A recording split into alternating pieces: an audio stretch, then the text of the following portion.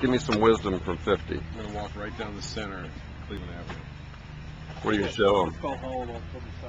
Just don't do what you did this morning. It's been a wonderful day, turning 50. April 25th, 1958 to April 25th, 2008. Year of our Lord.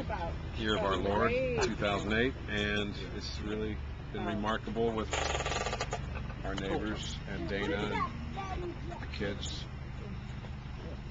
Sons, go get over there. With Max coming home last night. Go over there and get next to Sadie. Middle of the night, Max comes in the room and surprises me.